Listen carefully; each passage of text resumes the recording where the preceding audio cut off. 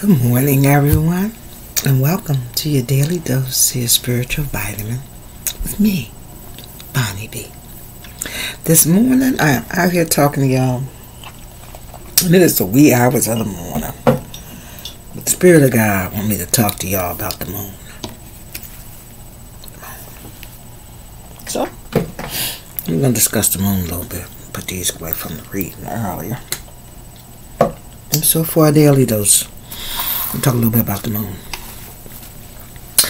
The main reason I'm going to talk about the moon today is because of lunar eclipse. And I'm going to explain a few things in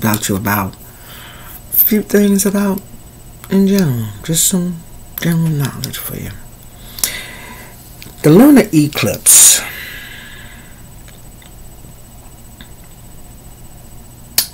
it's a time for setting your intentions into the atmosphere, to the universe, to God.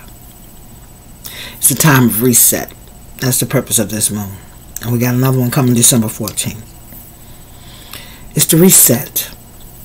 It's a time for you to go in, examine your life, and reset it. Reset it. Just like daylight savings time, we do it every season. We reset time. We rearrange. We make our hours longer for daylight and shorter for night. In the summertime and in the wintertime, we make our hours longer for night and shorter for daylight because it's hibernation time. So, since we are all polar bears in some sense of the word, because we all hibernate, it's a reset. We all need to reset our clocks. We need to reset the universal clock. We need to put new intentions in the air. We need to set new goals for ourselves. And we need to release those things that no longer serve us. When we see the eclipse, sometimes the sun will come through the moon or through the earth. As the rays travel through, we see a red eclipse. That's only because those are the diffusive colors that have come through. The moon is not bleeding. Those are diffusive colors that have come through the spectrum of color. When you reset your clock, you're releasing your bad habits or negative energy in situations in your life purpose. That's your restart time. That's so that you can start a new cycle. Shit can start changing. And you start losing some of this negative karmic energy. Because in our body, we should learn a few things. One is that you are 72% water. And your body has a relationship with water. And your relationship with water is either going to be a good relationship with water or a bad relationship with water. And I'm hoping that you have good relationships with water. Because if you have bad relationship with water, you're going to have health problems. When you think negative, you create health problems. When you have a poor relationship with water, you also get health problems. Because water is the one key element in our life that is 100% necessary, for life. Water. You need water. You are 70% water. Which means that you should consume water. They've got certain cultures that have a copper pot and they put tamarind and turmeric in it and a flower for the Devi angel. That's the Hindus. And they drink from that pot, and that water is what they call living water. And that water helps them not to get ill. Now, there are circumstances out here that you cannot control, and some of us are just prone to illness. But water is a key element that can help you avoid a lot of illness, just like putting oil in the engine of a car. putting water into your engine, even if you have to put a little bit of turmeric in it and just let it sit and drink it later, that water will do your body an immense amount of good, because we are 70% water. Everything, water's everywhere. You cannot avoid water. Water's either going to be your friend or it's not. If the moon, when it comes out, some people tend to go batshit crazy, because it was already crazy. The moon just heightened, enhanced their behavior. The moon did not create the behavior. The moon did not call that behavior forth. The moon can only enhance what you innately already are. That's a lot I got to teach y'all. Okay, back to the moon. Sorry for leaving. It's said that we have to break the bond with the planet. It's said and believed that some believe that the lunar cycles occur, especially eclipses, they were signs of God's anger. That's so untrue. The lunar cycle is not a sign of God's anger. It was red only because red rays of light came through it. Okay? That's why. It wasn't because God was mad. Because if he mad with you, he gonna come get you another way other than shining some red light. Okay?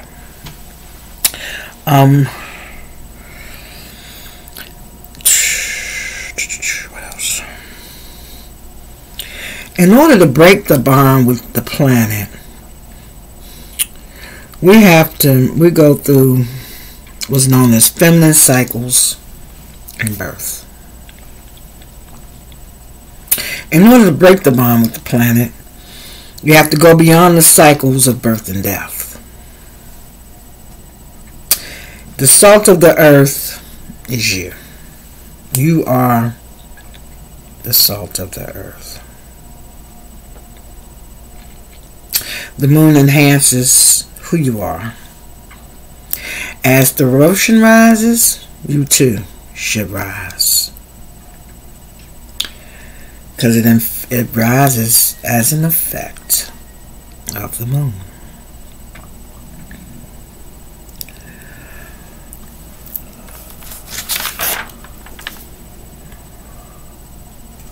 Through willingness, you can uplift your consciousness. This in some ways talks about the doorway to becoming a bigger person than you are now. Willingness. Willingness is a volunteer behavior. Costs you nothing, and you get nothing except that personal joy. Visions mean I have a larger desire that is all-inclusive. That's your vision. A personal desire that is all-inclusive. Because desire fundamentally is personal. I desire cake. I desire this person. I desire that. Those are all selfish requests. They're desires. Me, I. But a visionary is one who sees the all-inclusive. I tell you these things because manifestation. What are you envisioning? Is it something that's a visionary desire? Or a selfish desire?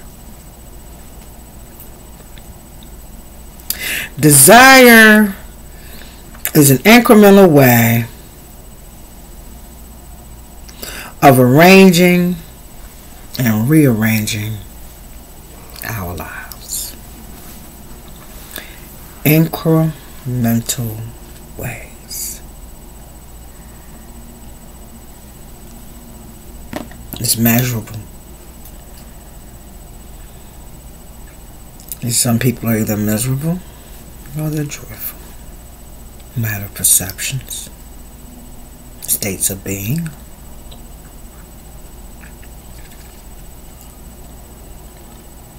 To volunteer, you have no will of their own.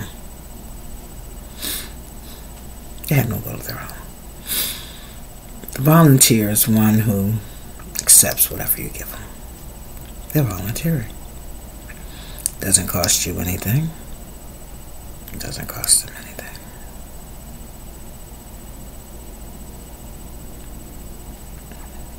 But what happens around you, God is the judge. Simply because there are no good decisions and no bad decisions. There are no good people, no bad people. It's a matter of perception. It's a matter of perception. If you've been going left for 987 years, everybody in my generational family, we've always turned left. We all turn left. We all turn left. No matter where we're going, we'll all make that left. That's our family nature. Left side. Everything on the left. It's a learned behavior. Whereas another family may just choose it strictly on the right. That doesn't mean everybody on the left is bad, and that doesn't mean everybody on the right is bad. It means that the behaviors of the individuals in the middle, who are either all totally left or totally right, or have learned behaviors. These are things that have been taught. These are things that have been initiated into them. These are things that have been indoctrinated into them. Our family turns left. We always turn left. We always do left, left, left, left, left. You never experience the right, because you've always turned left. And the same thing with the people on the right.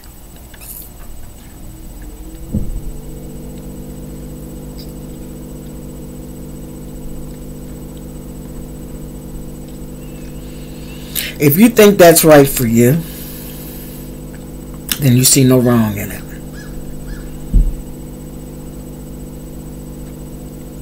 But until you can consciously step back and look at the fact that there's more to life than left, and there's more to life than right, can't expand into the left or the right, because you have tunnel vision. Can't see, can't grow, can't expand.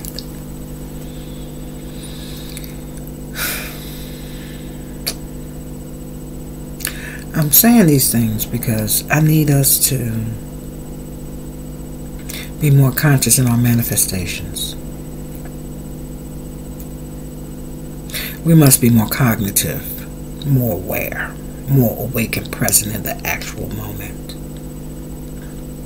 All of our manifestations can't be selfish. They can't just be about our personal desires. As a collective,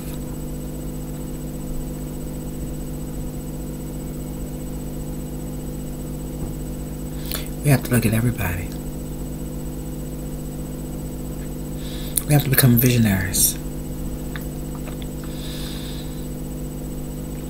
and look at the overall picture, not just our little corner of the world, but how do we make a difference? How do we make it better?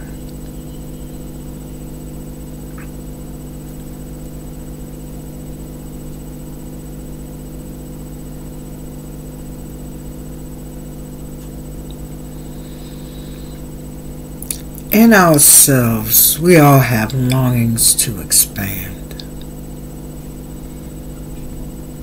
And so often we've gotten two terminologies screwed. One is spirituality. Spirituality. When you understand that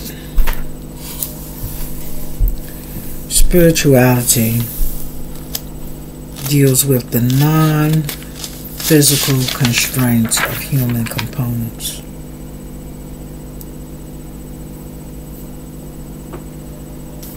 Spirituality has been misused in so many ways. We get them really mixed up with religion. We get them mixed up with people's doctrines. But the fact of the matter is, spirituality deals with spirit. And spirit is the one thing that cannot be contained in any container. Spirit is that non-physical part of you. Non-physical. Spirit is that part of you that goes beyond the human comprehension of physical containment and understanding. Spirituality is the essence of what floats out beyond you, beyond this. Spirituality deals with the creative energies of this thing in here.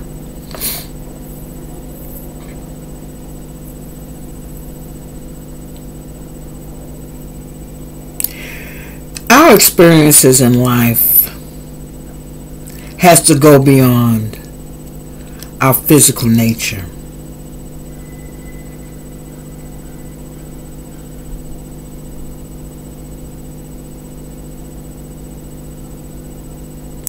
The word spirituality has been distorted in so many ways. Essentially, it means the experiences of your life that has transcended the limitations of your physicality. Spirituality is not a physical situation. You can't sit in church and talk about, I'm in my spirituality. Spirituality is a mindset. It's a spiritual thing. It goes beyond this. It's the ethers. Spirituality deals with that consciousness that's separate from your body. Spirituality does not mean going to the temple, the mosque, the church. It's about turning inward and knowing that which we are. The essence. It's not about that thing that you take to a building. It's not about that part of you that sits in the pulpit on Sunday.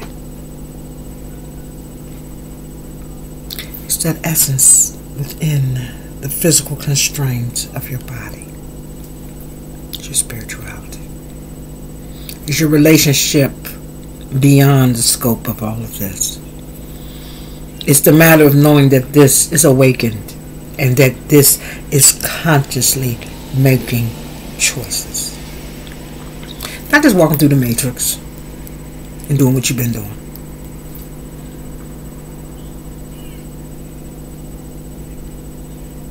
When you begin to understand that there's a difference in you as an individual. See, as people, we gather things.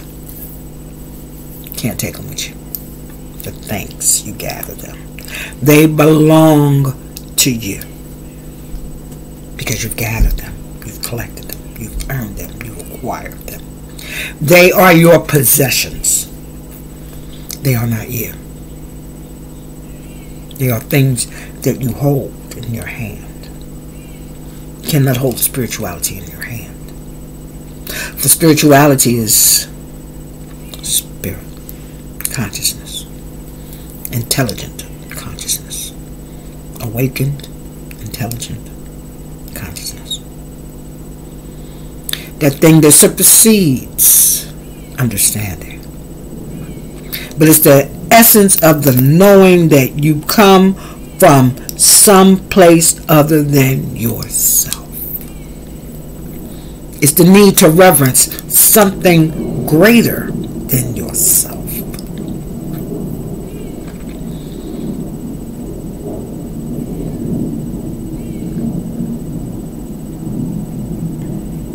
That which we gather can only belong to us. It's not us. And this is a fundamental mistake of mankind.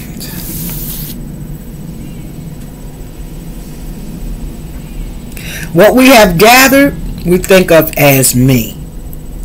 All the stuff that we've gathered, this is me. My job, my car, my this, my that. This is me. No, it's not. Those are things you have acquired. They belong to the me. They are not the me.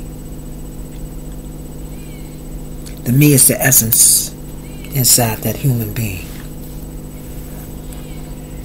The me is the imagination within you that sees things. That God portion of you in the pineal gland that helps you to create. That's the me. Not the things that you have gathered. They are your belongings, your possessions. They are not you. For you supersede things. Things will be here. Things will rot and go away. Things will always exist, but you are the valuable commodity in that whole equation. You. Not the things that you've gathered. Not the things that you possess. But the spirit animal. You.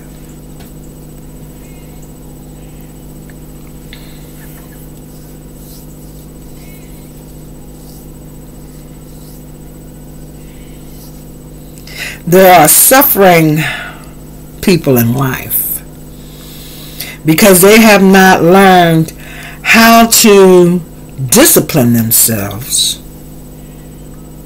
in the three major components of our existence. Three major components. You must discipline yourself with your memories, your experiences, and those things of your imagination.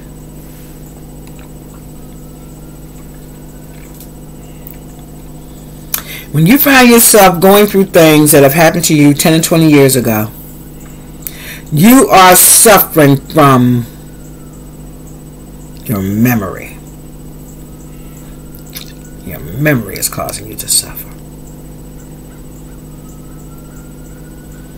When you project into the future and you think about all the shit that can go wrong, it is your imagination that has caused you to suffer. These things must be disciplined. Because the only thing that you can truly count on are your experiences. And those are the things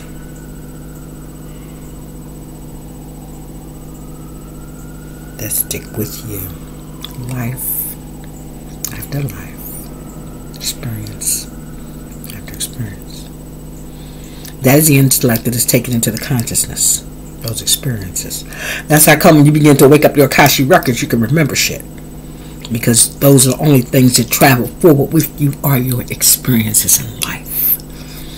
They are coded into your DNA of your mind.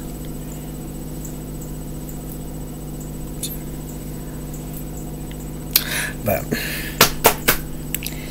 the one thing I want you to leave on this last note, I'm going to leave you with one major thing that you need in order to manifest.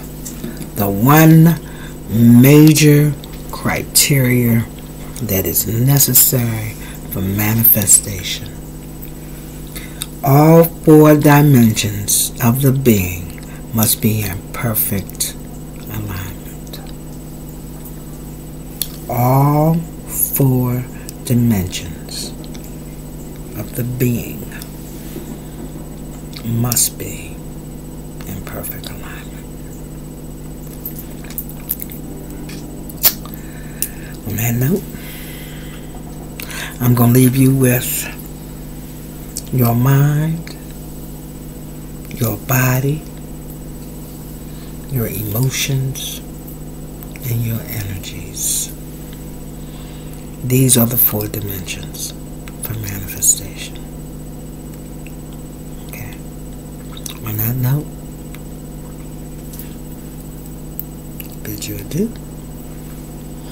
Till it's time for a little enlightening knowledge with Bonnie B. For your next daily dose of your spiritual vitamin. Be blessed, beloved.